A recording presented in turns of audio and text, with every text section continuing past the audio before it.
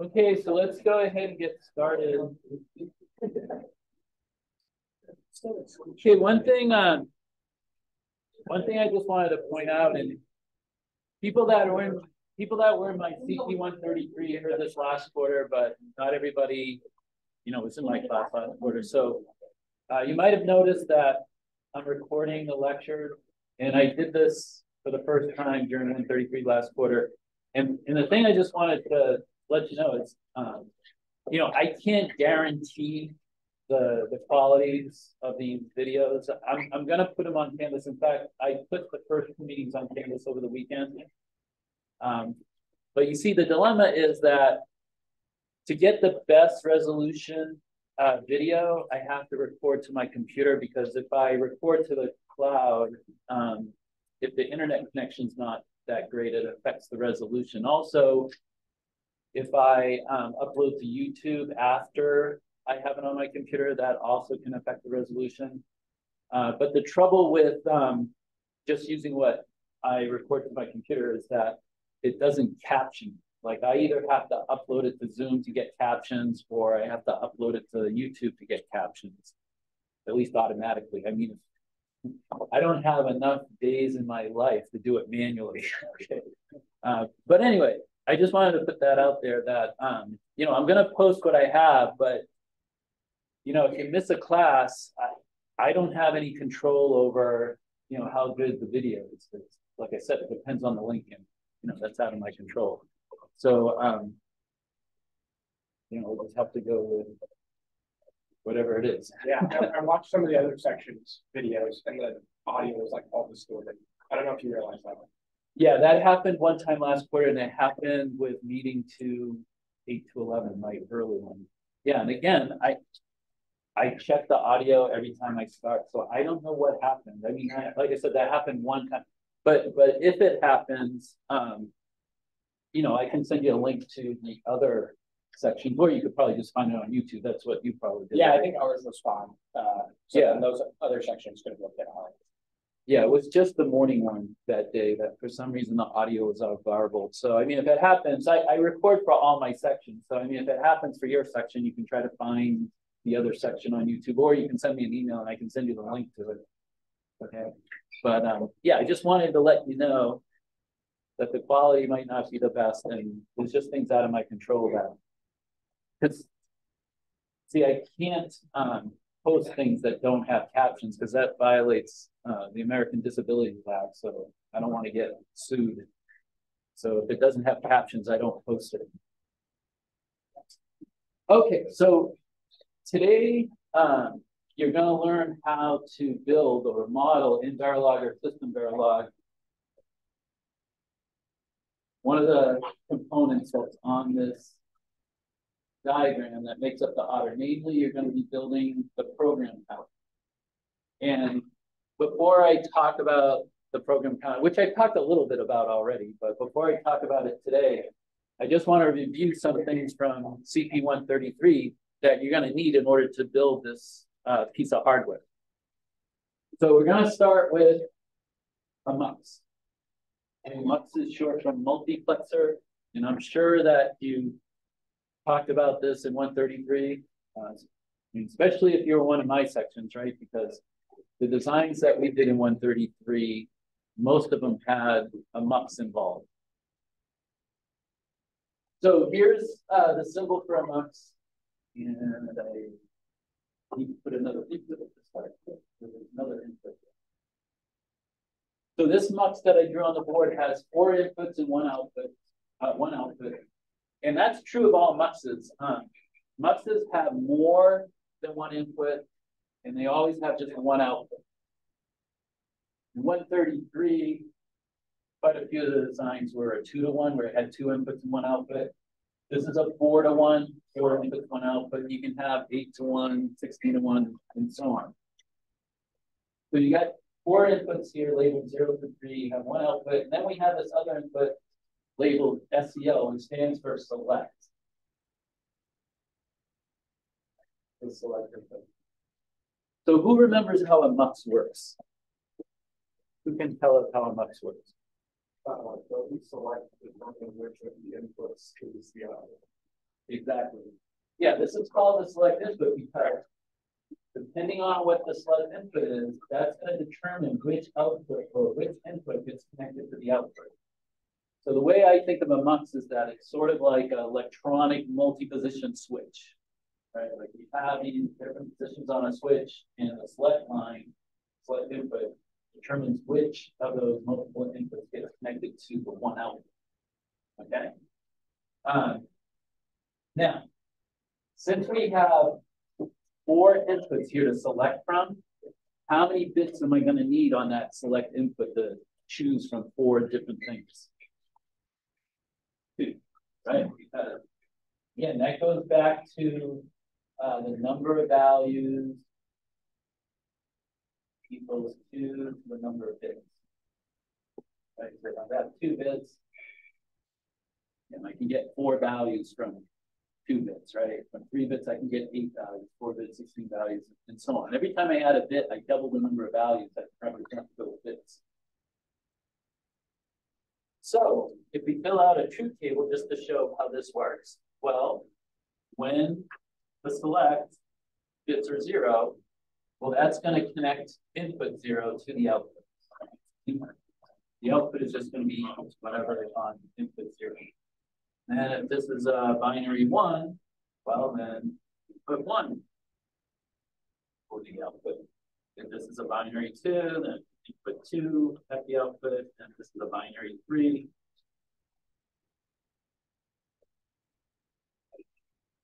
input 3 at the output.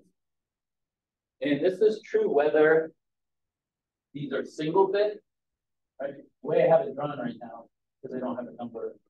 And these are just single bit input and single bit output. But the same is true. This truth table is true no matter how many bits we have for the inputs and outputs. So, you know, these inputs were 32 bits. And this output was 32 bits. It's the same truth table.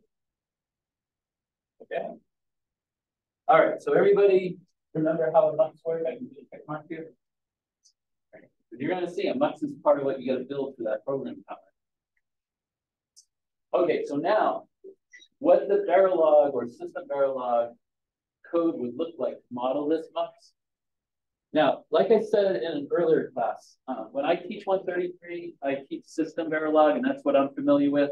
I realize that some of you that took 133 with a different instructor learned Verilog, and that's fine to use, okay? But the examples that I do in class, I'm going to write as system Verilog. And then if you know Verilog, you'll just have to modify with what you know.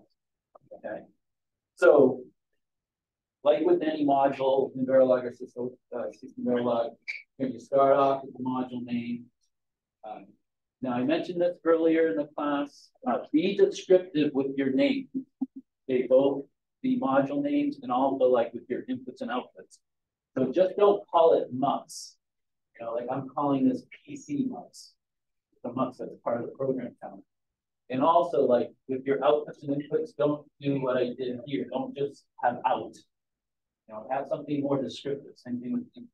And the reason for that is because you got a bunch of modules that make up that order, and at the end, when it's all connected together, and you're trying to get it to work, and you're troubleshooting, and you've got a timing diagram in your simulation that has like 50 signals, and if you've got everything ABC for your inputs and all your outputs the same, you're just going to go crazy because you won't know what this input goes. All right, so that's why you want to be descriptive with your input and output. Okay, so the next thing we would do here, since a mux is what kind of logic circuit? There's 2 broad categories of logic circuits. It's combinational and there's sequential. What type is the mux? Is it combinational or is it sequential? Okay, it's combinational. How do we know? No clock. And why does a sequential have a clock? Like what part of a sequential circuit needs a clock? Say that again. Oh, well, feedback, because feedback is what part of a circuit that needs a clock. What's the main thing that a sequential circuit does? What is it? Say it again. Well, it can be synchronized. It uses registers. Registers. Yeah, they need a clock that does what? Stores data. That's it. That's what I was looking for. Right. Sequential circuits have memory. Stored data, registers, need a clock, all those things. Okay. But this is a MUX. Doesn't have memory, doesn't have a clock. So it's combination. So in System Verilog, you would write always underscore colon. It's combinational type logic. And then you would need to begin. Okay, now, if you were in my 133 section, we used if statements for a MUX. And the main reason I had people in my 133 section use an if statement because the MUXes there were just 2 to 1. So it's very little code when you did a if statement. Plus, in 133, we had a decoder where a decoder is a good device to use as an example, a first example of a case statement. Okay, but here in this class, for MUXes, since we're going to have MUXes that have more than just a couple of inputs, we're going to use a case statement. Okay, so I want you to use a case statement for the MUX.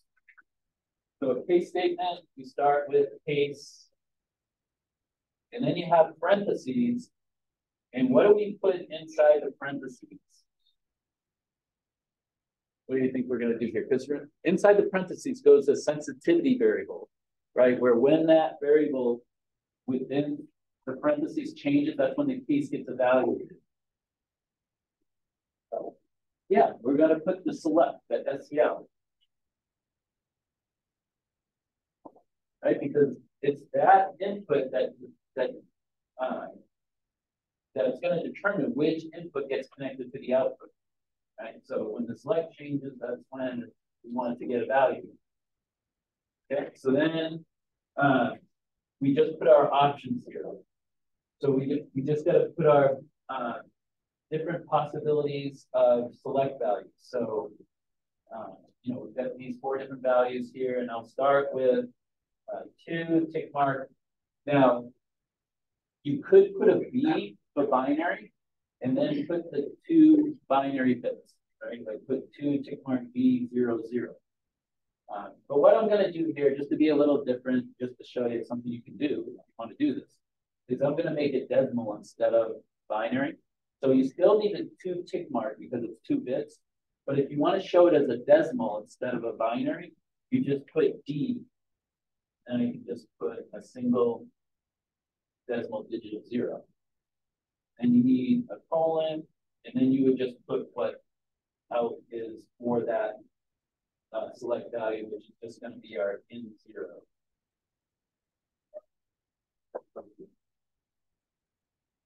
Okay, now another very important thing.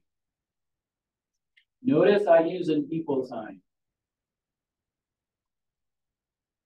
And in Verilog, there's an equal sign to make an assignment, and there's also the arrow equal sign along with the arrow symbol here. And one's called blocking, and the other one's called non-blocking. Okay, and there's a big difference between the two.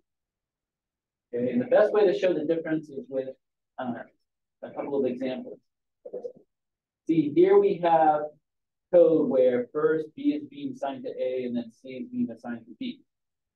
Well, if you're using the blocking sign, right, the equal sign, what this will model in Verilog or System Verilog is just a wire where A, B, and C are on that same wire.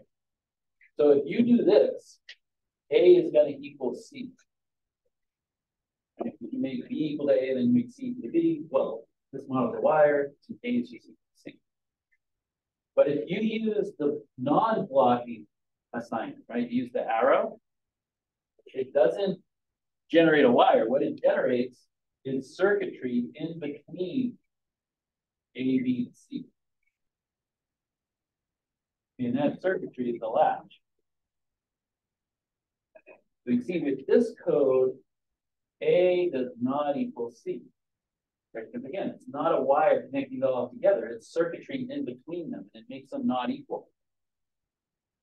Okay, so this is very important because if you're modeling something like a MUX, that's a combinational circuit, but in your code, you use the wrong assignment. Like if I were to put an arrow here, that's going to generate additional circuitry in that MUX. It's going to put a latch in there.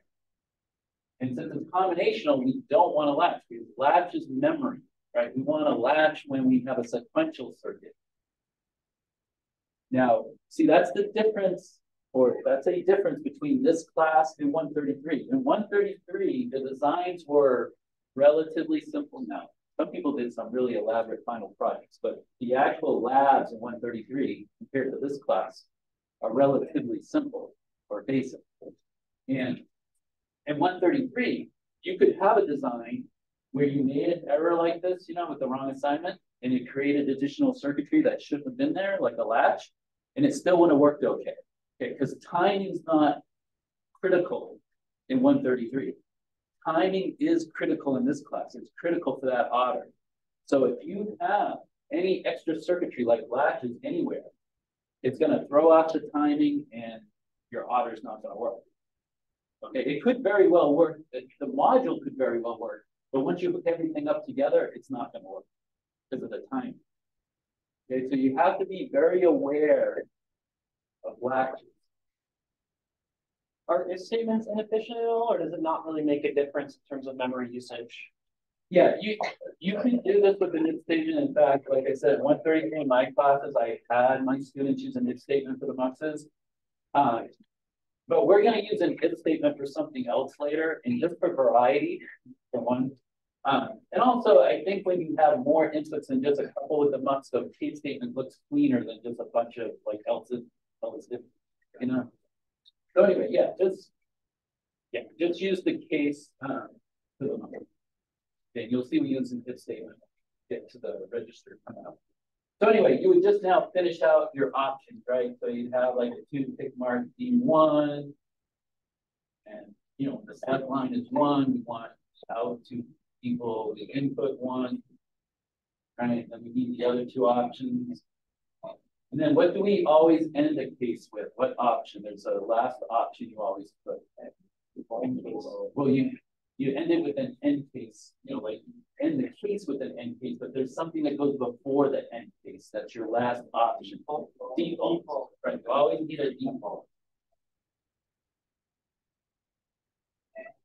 Right. In the default, you just made out equal to something, whatever you want. But you see, that's another way you can get a latch. If you have a case statement and you don't end it with the default, that can create a latch.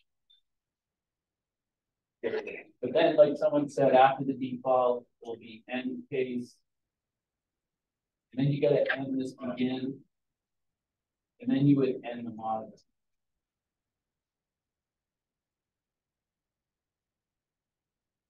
Okay. Now, another thing that can create a latch is let's say instead of 4 inputs, you had 3 inputs. Now, if you have 3 inputs, you still need 2 bits for the select, right? Because in order to select input 2, you need 1, 0. But if in your case statement, you didn't have an option for that 3rd input, that could cause a latch. So you would still want 2 tick mark D3 without equal to something. You know, you can make it, you know, another default value. Okay, but you don't want to leave it blank, because if you leave it blank, that's like an undefined in the case, and an undefined can create a latch. Okay. Would it not matter if the default, wouldn't the default catch it? You didn't have a free case? That's a good question. I'm pretty sure I've run into where it had a default. I didn't have an option for the case, and I got a warning that a latch was created. Now, Vivado is funny. So, you know, maybe it could depend on the version. I have version 2020 one, you know, it's a couple of years old. So I don't know. Have you tried that in experience? And I don't have a lot of experience with this. Okay. Yeah, there can be some differences between the versions, but this is the safest thing to do. I mean, you'll know if it works or not, because if it doesn't work, like say you leave it out like you said, it just has the default. Well, when it gets simulated, if you don't get a warning that a latch has been created, then you're okay. Yeah. Okay, so any questions about the MUX or anything up to this point? Is everybody okay? What would be your default case? You just want to make it something maybe that's different than, well, can't be different. It's gonna be something clear. So, I don't know, does anyone have any good answer for default that you use? I mean, for this case, I think if you wanted to like fail in a very obvious way, you could just like concatenate selector with itself to be like really different looking. Okay, that's an idea. So, yeah, you can be creative with it. There's no like set things to make it. Now, in the Otter, where you have 32 bits, and how many hex characters is 32 bits again? I asked this before. Do you remember? Or how would you figure it out? You got 32 bits, and you want to find out how many hex characters it takes to represent those 32 bits. You divide by 4, right? Because each hex character represents 4 binary bits, right? So what some people do, if it's a 32-bit data, for their default, they'll use dead. You know, D-E-A-D. All those letters are hex, right? It's kind of a funny thing for default, like dead. So, you know, you can get creative.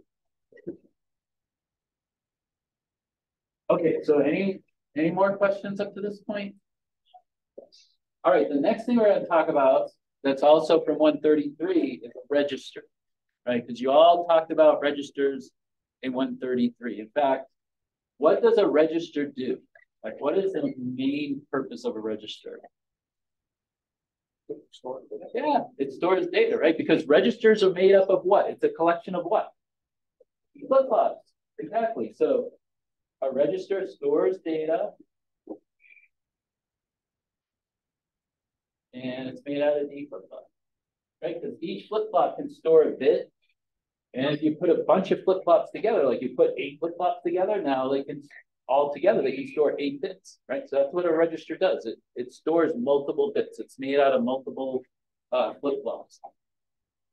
So on a typical register, you'll have an input LD that stands for load. And what does RST stand for? That's reset. Okay, what does this symbol mean? I talked about this little triangle. Well, it's part of a flip-flop, but what input is it? Clock. Oh, did you say clock? Oh, yeah, it's clock. Yeah. Okay, then we have an input for data here, and then we have an output. Again, in your designs, you're going to be more descriptive than in or out. It's just an example, so that's why I'm not using descriptive inputs and outputs. All right, so let's say that both load and reset are active high, and they're synchronous. And let's also say that this register is rising edge triggered, right? Remember, you can have rising edge or falling edge, right? Rising edge is the 0 to 1 transition, falling edge is the 1 to 0 transition. Okay, so just to review how a register works, let's go through this truth table here. Now, note that this output of the register is initially 0011. Okay, so a time equal to 0, that's what is at the output of the register, 011 or 0011. Okay, so let's look at this first line here. Okay, the first line of the truth table, reset is 0, so that means it's not active, right? Because it's active high. Load is 0, so it's not active because load is active high. This is the data at the input. And now, at the time of that 0 to 1 transition of the clock at rising edge, what is the output going to be? 0011. Yes, and why is that? Because you didn't load anything and you need to load it to put memory on it. Right, we didn't load it and we didn't reset. Yeah. Right, since both of these aren't active, the register is just going to keep what it had previously. See, that's when it's storing data. When it retains data from a previous time, that's storage of data. So if you're not resetting, you're not loading, you're saving. right? You're storing. So yeah, the out would just be what it was prior. Okay? All right, now let's look at the next line. The next line is reset 1, so it's active. Load is 0, it's not active. This is our input. And now, at the time of this 0 to 1 transition of the clock, what is the output going to be? All 0, because it gets reset, right? Reset's active and it's synchronous. So remember, when something's synchronous, it's not enough just to be active. It's got to be active and you got to have the edge of the clock, right? So at the time of this 0 to 1 transition of the clock, the output's going to get reset. It's going to go all zeros. Okay, how about the next line? The next line, reset's not active, load is active, and now what's going to happen at the time of that 1 to 0 or 0 to 1 transition of the clock? Right, which means what? That's going to be 1 0. Right, now the output is going to equal what's at the input of the register. That's when it gets loaded. So here's something that can be confusing, okay? In hardware, when you have a load, that's the same as a write, right? Because when it loads, it puts data into the register, right? But remember the instructions we talked about in the instruction set architecture for the Otter, the ISA, those load instructions, right? Load word, load byte, load half word. That's a read. So you see the load and the instructions mean read, get data from. Right, in the instructions, a write is a store, okay? But in hardware, load is like a write. And then you'll see reads are reads. In hardware, you'll have like read inputs when you're reading. Okay, but that can confuse people, but that's just the way it is. They don't shoot the messenger. I didn't decide those things. Okay. All right, so let's do this last one now. If reset's active and load is active, right? They're both 1. What's going to happen now at the time of the 0 to 1 transition of the clock? What's the output going to be if both load and reset are active? Depends on which one's priority. Great. Exactly. Right? It depends which one you make priority. You determine that in your code, your Verilog code. And what you want to do with all the modules that are in this Otter is you always want to make reset the high priority. Okay, reset's always the highest priority. So as long as you make reset priority over load, the output's just going to get reset in a case like that. You know how this quarter, you've got to come up with the test cases for, when you're checking to see if your designs work, whether, it's software or hardware.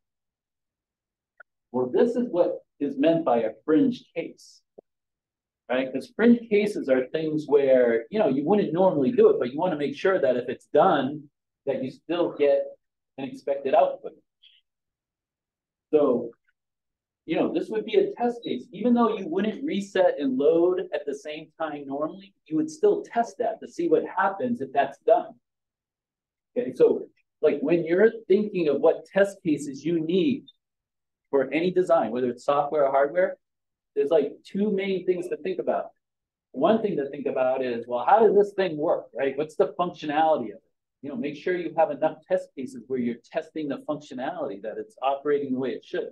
But then the other part of coming up with test cases is the fringe cases, where now you're thinking, how can I break this thing? This is, how can I break this thing? What if I make both these inputs both active, even though they shouldn't be? Okay, so that's the way you got to be thinking when you come up with your test cases. Okay, so that's a register. Now, a counter is just a register where its output increments in binary, by a certain amount. You have a question? How would you do it from the priority again? I will show that coming up. Okay. Yep. Yeah, I'll show that when we get to this, which we're at right now, unless there's questions. Are there any more questions on anything up to this point? All right, so now let me show you the system Verilog code for a register.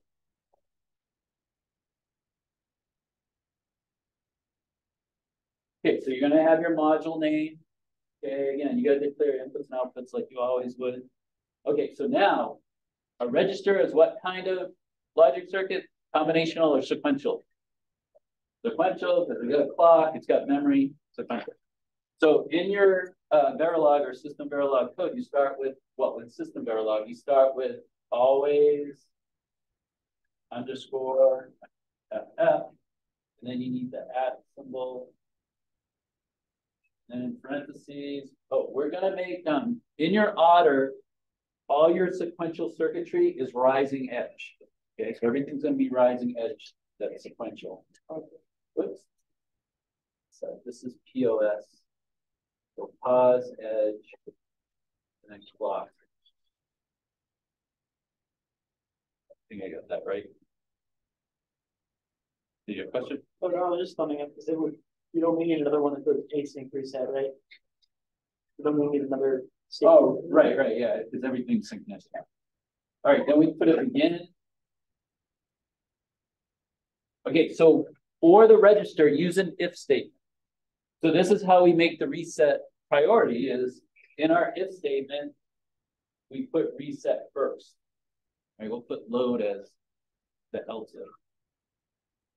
Is priority handled in case statements as well? Is priority Like is it the top case statement the priority over the next one? No, because select decides which one we go to, right? Oh, because each one's separate, right? Yeah, For sure. yeah. So it's not the same in a case. Because if the case is a 2, it's just going to jump to the 2. It just goes to whatever one the case is equal. So, yeah. All right. So all our resets in the order, as well as our loads and reads, they're all active high. We don't have any active loads. Now some, and we'll get to this later, some reads in the order are async, and some are synchronous. All writes are synchronous. And here in the register, both our reset and our load are synchronous. Okay, there's no asynchronous here. So positive edge of the clock, if the reset is high, well, we're just going to reset the output. So here, okay, since we're in an always FF where we have memory, we use this symbol here, the non-blocking. Right, so you're going to assign with the non-blocking the output to 0. So there's 4 bits. So I have 4 tick mark. Now I could put B and then 4 zeros, but just to be a little different here, I'm going to use hex. So I'm going to put an H. And then we said earlier, how many bits do I need for one hex character? 4, right? I can remember 32 bits, every 4 bits is a hex character, so you need 8 hex characters for 32 bits. Well, if I only have 4 bits, that's 1 hex character. So I would just put 1 0 there. Okay, and then the next thing is I go else if load, right? So if load is active, right? Reset's not active, but load is active. Well, then out's going to be assigned to whatever I call the input. Okay, then I'm just going to go right, ending this, and then also ending the module. Now, you may remember from your 133 that if statements can have 0 else ifs or as many else ifs as you want. But if I leave out an else, see how I didn't use an else here? No else. Why did I leave the else out? Because I did that intentionally. Why did I do that? Right, that creates the latch. That creates the memory. Okay, so by not having an else in your if statement, that creates the storage. So you see, if it's not resetting, it's not loading, it's storing. Okay? See, if you had an if statement for your mux, and you left out the else in your if statement for the mux, that would create a latch you don't want, right? Because a mux is not sequential. A register is sequential, it has memory. So that's how we create the latch, is by leaving the else out. See, that's why Vivado always warns you if there's a latch, because they want to make sure you didn't accidentally just forget the else when you shouldn't have it, right? See, that's why it's a warning instead of an error. Okay? Okay, so any questions up to this point? So any sequential logic, we're still trying to eliminate all the latches? No, a sequential circuit you want to latch, because sequential circuits have memory. And that's how you create the memory, is by when you use an if statement, you create the memory by leaving out the else. If it's a combinational circuit like a mux, so anything without a clock, you don't want to latch. Okay, any other questions? Okay, so that's all the 133 stuff that you need for this assignment. But before I get to the second hardware assignment, let's talk about the program counter, because that's what you're going to be building today in either System Verilog or Verilog. You have a question? Yeah, if I remember correctly, you did like an if statement, you have to have a begin and inside the Begin and end inside that. like on the other side of the out input. Well, you would need that if there's like multiple outputs. Okay. If there's only one output, you don't need it. You can just do it like this. But yeah, like if you had more than one output, you'd have to do that. You need a begin and end. Right. Yeah, like a begin and end like here. So when you're saying 4-H0, is the number at the beginning always the number of bits you could represent that number with? Right. Yeah, and this is a good question here, because it's a common error, and it's actually something I always used to make mistakes on, is that this number is the number of bits. It's not like the number of characters. You know, there's only one hex character here, but it's still 4 bits. So this number is the bits. Just like here, when you use the decimal, there's only one digit, but you got to put a 2 here because it's 2 bits. Yeah. So, yeah, I make that mistake all the time. All right, any other questions? All right, now I talked about this last week.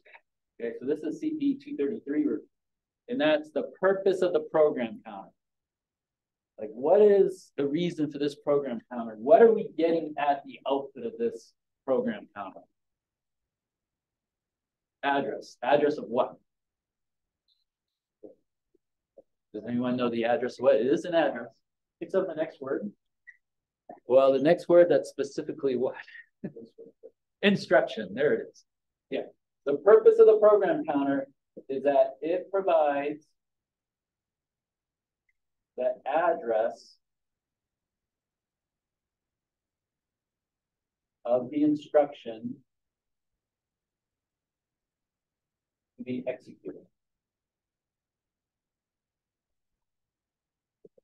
See, the output of this program counter that has the address of the next instruction, it goes to the input, this address 1 input of memory.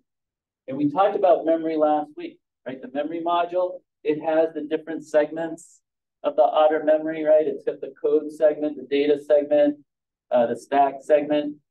And specifically the code segment, that's where the instructions are. And that's in the prog-ROM, which is like a subset of the memory. Okay, so the program counter, it's providing the address of the instruction to be executed to memory. And then at the output of memory is going to be the instruction. And that instruction goes to the reg file. And next Tuesday, you're going to build this. And then the reg file, the output of that goes to the ALU. And that's when the instruction, starts to get executed. Okay? But today we're just focusing on this. Question? Do you have a question? Okay, you have a question? Yeah, so if we ever have to like connect multiple modules in the computer, is that like going to be modeled in Verilog? Yeah, I'll talk about that when we get to the actual assignment, but the quick answer is yes. Okay, so let's look at what we have here. We have a mux. So this mux, when you model in Verilog, it's going to be code very similar to what we did in that example over there. And this mux has 6 inputs. Right, one input is coming from this +4 block that I'll talk about in a little bit. It's got another input that's coming from another circuit. In fact, if you look at the diagram that you could have on your bench of the Otter hardware, there's this thing called the branch address generator. The output of that is what's going to the JALR input of the mux and the branch and the JAL. And in a future class, we'll talk about that branch address generator. Next class, this Thursday, we're going to talk about how you branch in software in assembly language. Okay, but you see, you got these inputs here that have to do with jumps and branches. Then you have these 2 inputs, this MT, VEC, and MEPC. Those have to do with something called an interrupt, okay, which we may or may not get to at the end of the quarter. Since we lost 2 classes, I don't know if we're going to get to interrupts, but that's what these things are for. But for this assignment that you're doing today, you're just treating these inputs to the mux as any other input. Okay, you don't have to know in detail what these are yet. You'll learn that later on. Right now, you're just treating these as inputs going into the mux. Like any mux, you're only getting one of them out. And what's deciding which one you get out is this PC source. Okay, this is PC source. That's what's connected to your select lines.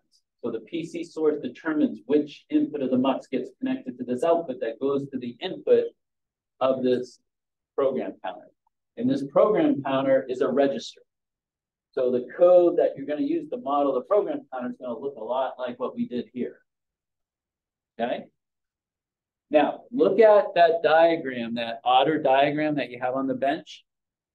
And can you tell me where else you see PC source? Okay, there's PC source here connected to the select line of this mux, but there's also PC source somewhere else. CU to CPR. Right, exactly.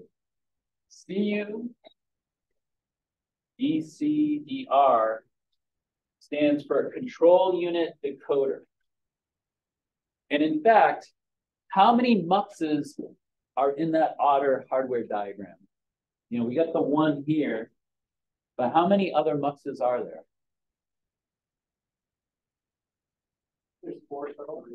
Yeah, there's like 4 or 5, aren't there? Because there's one by the program counter, there's a couple by the ALU, there's one by the memory module, and then if you look, the ALU, and you're gonna build the ALU in a few weeks. But what you're gonna see when we get to building the ALU is just a big mux. It's just going to be a big mux. I think it's got like 10 inputs.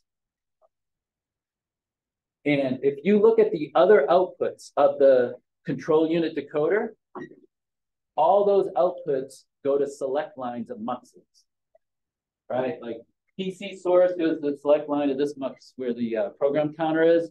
And then there's like, what? There's like ALU fun, I think it is. Yeah, ALU fun is a select line for the ALU, which is going to be a big mux. AL source A goes to a mux at the input of the ALU. ALU source B goes to a mux by the input of another ALU input. And then there's this RF WR select that goes to a mux that's right where the reg file is. So you see that control unit decoder is controlling the muxes, which is going to control what inputs go to the output of those mux. Okay. Look at this PC write. Now, like we said earlier, load is just like write. So this is like a load to a register, this PC write. Where do you see the PC write on that diagram? Where else do you see it? The finite state machine. Say it again. The finite state machine. Exactly. The control unit FSM, which you know what an FSM is from 133, right? Finite state machine. And in fact, if you look at the other outputs of the finite state machine, they're mostly reads and writes. Okay, so the control unit is made out of an FSM and a decoder. And the outputs of that control unit go to the select lines and the muxes, and it goes to reads and writes of all the different modules. And the reason that's called a control unit is because through the muxes, right, through the select line to the muxes, and also through the read and writes, the control unit controls how the data flows through the rest of the circuitry. Okay, that control unit, that's the last thing you build. You know, that's going to be like after the midterm. Okay, that's when you actually get to see how the hardware and the instructions really intertwine. Okay, all right, so now we've got this block, this +4. And this +4 is connected between the output, right, where the address of the instruction to be executed is at, and one of the inputs of the mux. Okay, in fact, it's the top input that we have labeled 0 here. Why do you suppose this is +4? That's where the next address is, The next address of what? of the instruction. Right, exactly. See, remember that we talked about this last week, that memory for the Otter is arranged in 32-bit words that are byte addressable. And instructions are 32 bits. So each instruction in the code segment of memory that's in the program is separated by 4, right? Your first instruction is at address 0, your second is at address 4, your third instruction is at address 8, fourth instruction at address 12, which is C and hex, and so on. So you see, after an instruction is executed, if the program is being executed sequentially, well, you got to increment your address by 4 because that's where the next instruction is. Okay, so you see, that's why this is called a counter, right? Because after each instruction has been executed, we increment the output by 4. Right? And that's what counters are, right? They increment by a certain amount in binary. Now, you have these other inputs to the mux, right? Besides this, you know, whatever this output is +4. And what does J stand for? Because you saw a JAL command in the previous assignment. That was part of hardware number 1, right? What kind of instruction is JAL? What does the J stand for? Jump. And then next class, this Thursday, you're going to learn about branching in software. So you'll see in assembly that there's branches, which are conditional jumps. Right? Branches are conditional jumps. A jump is an unconditional branch. Okay? But they're there because if you want to not go sequentially through a program, right? You want to move around in a non-sequential order, either backwards or forwards. That's where jumps and branches come in. And these jump and branches, they offset what the address is going into the program counter, which is going to make the address of the next instruction not sequential, right? Okay, so, you know, all this stuff about the jump and branches isn't something you necessarily need to know at this point, okay? But I'm just going over it so you can get a bigger picture of kind of where we're headed. For hardware number 2 assignment, you just got to build this. This is a register. This +4 makes it into a counter. This is a mux. Okay, so hardware 2, okay, your assignment for today, let's do this Friday, is building this in either Verilog or System Verilog. Now, like I said before, the grading criteria is on Canvas, and you know, hardware number 1 had a different criteria than all the other hardwares. But starting with hardware 2, what's on Canvas for the grading criteria, that's what you want to submit. Let me just finish this and I'll answer your question. What's that? Oh, turn the camera. Thank you. Yeah, I always forget to turn it. Thank you. There we go. So yeah, the grading criteria is on Canvas.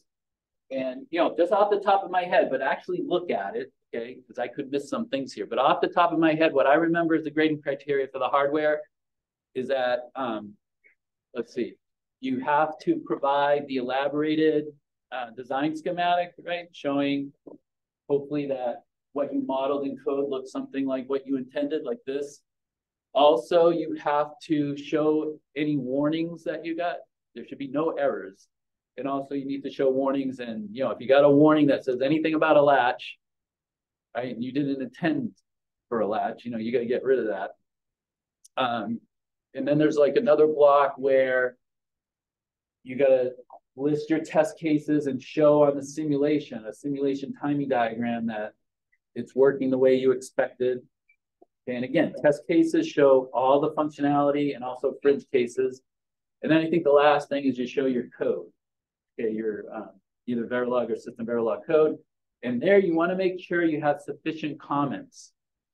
Okay, I told the graders this quarter to really keep an eye out and make sure people are commenting their code. You know, it should be commented enough where, you know, if you go look at it at a later time, like in a few weeks, you still know what you're doing or what you did. For hardware one, was it okay if we didn't do too many comments because we didn't understand what the code was? We just had to decode it. Hardware number one, that was the one passed in last night, right? That was different.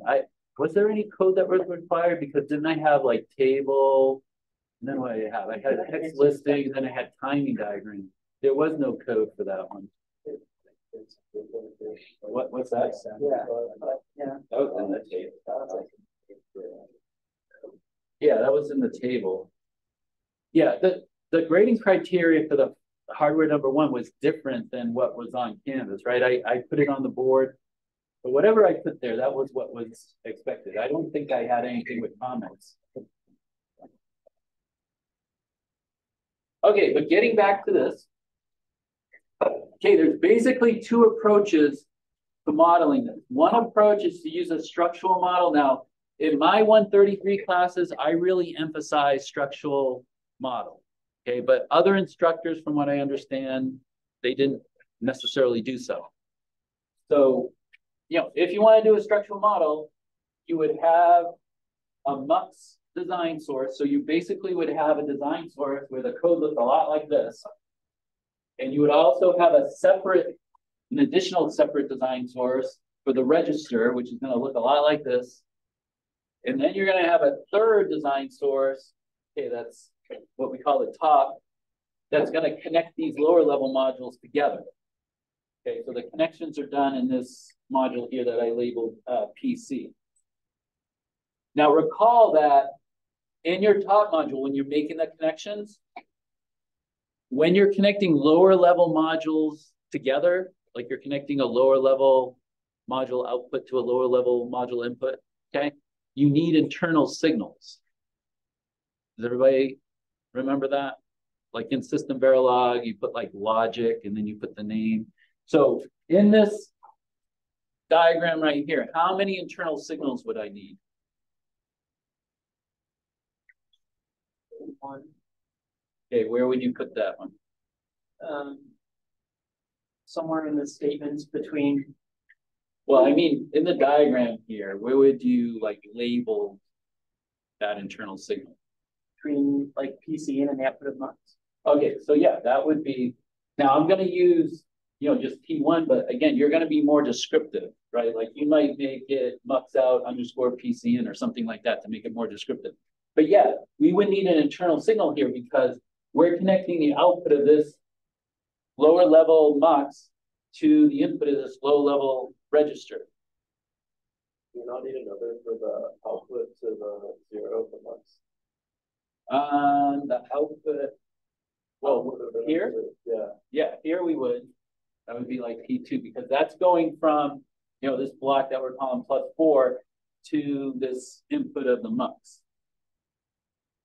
Do we need one here for this connection from this output to this side of this +4 block? We don't need it. Why don't we need it? What's that? Output. Yeah, because this PC out, that's a main output. Right? If you have a main output or a main input, it doesn't require an internal signal. An internal signal is only required when you're connecting two low-level like inputs, outputs together. Okay, so you would only need two internal signals here. Now, to model the +4, right, this increment +4, we don't want you to design a ripple carry adder like you did in 133, like made out of, you know, multiple adders and all that. We don't want you to do that. We want you to use the software. So to do the +4, to model the +4 in your top module where you're making the connections, just use a single assign statement. Whatever you call this, right? Whatever internal signal name you give this, it's just going to be this is equal to whatever you call this output +4.